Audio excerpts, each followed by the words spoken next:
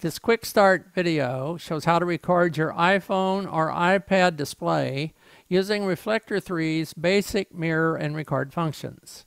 We'll use the iPhone 11 with iOS 14.0.1 and iPad 2 with iOS 9.3.6. The steps may change for other devices or other iOS versions. The user's guide video shown below describes all Reflector 3 settings, including the settings described in this video. There are clickable links to playlists, iPhone and iPad at the end of this video, and each playlist contains both videos. Here's how to mirror the iPhone or iPad on the PC. Before mirroring your device, cancel the auto lock display function so the display won't time out while you're recording. To disable auto lock on the iPhone 11, open Settings, Display and Brightness, Auto Lock, and click Never. To disable auto lock on the iPad 2, open Settings, General, Auto Lock, and click Never. Don't forget to reset Auto Lock after recording to prevent quickly discharging your device battery. Start Reflector 3 on your PC. The first time you use Reflector 3, initialize these settings. Click the gear wheel, click Preferences. On the General tab, check Use System Name, Show Client Name on Hover, Always on Top, Do Not check on Startup. On the Connection tab, click the top setting, which is your monitor resolution. Set Best for High DPI, AirPlay Security None. On Connection, Connect and Show Device, Show Frame automatically. Do not check Display Full Screen. On my system, that caused severe problems. The bottom things have to do with Display Full Screen, so don't check either one of those. On the Recording tab, Best for Single Device. Recording background, set it to some pleasing color. It will surround the mirror display in your recordings. Here's how to change it. Click the arrowhead and select a color.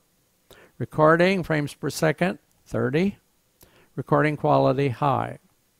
Network, I made no changes. Advanced, normal for logging level, enabled for AirPlay, disabled for Google Cast and Mirrorcast. Do not launch at login. Do not use Classic Renderer, and include Control Window in Automatic Layout. When you're finished, click OK at the bottom. That will save all the changes and close the window. Next, we'll show you how to record the mirror display using the built-in record function in Reflector 3. But before we do, I'd like to recommend that you record the mirror display with a screen recorder instead of with the built-in record function. It's slightly more complicated, but you can point with the cursor to supplement your narration. You have flexibility to include other items in your recording, and you can specify an aspect ratio of 16:9 that's compatible with YouTube. To use Recorder 3's record function, keep watching this video. To use the screen recorder instead, pause this video and watch video How to Record Videos with CyberLink Screen Recorder 2 in playlist Basic Editing with PowerDirector 18. There's a link to that playlist in the video description. We'll show the steps to record on the iPhone 11. The steps on other devices are exactly the same. To record with Reflector 3, open the app or document you want to record on your device. If you want to narrate the recording you're about to make, click the symbol to select the microphone on the computer. Click this symbol and make sure you've selected the correct microphone.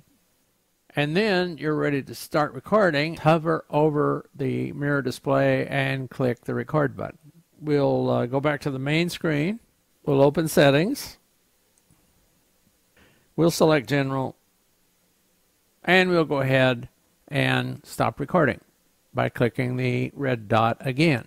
Reflector 3 will format and save the recording. It'll take a little while, even for a short recording. When the recording has been formatted, it will prompt you for the location to save it. It will always default to desktop reflector recording.mp4. And you can change the location. I'll just go ahead and save it. If I already had one, it asked me, do you want to overwrite it? Here's the Reflector 3 recording. Note that the audio was also recorded while explaining the steps, and Reflector 3 only records the mirror display inside an empty rectangle.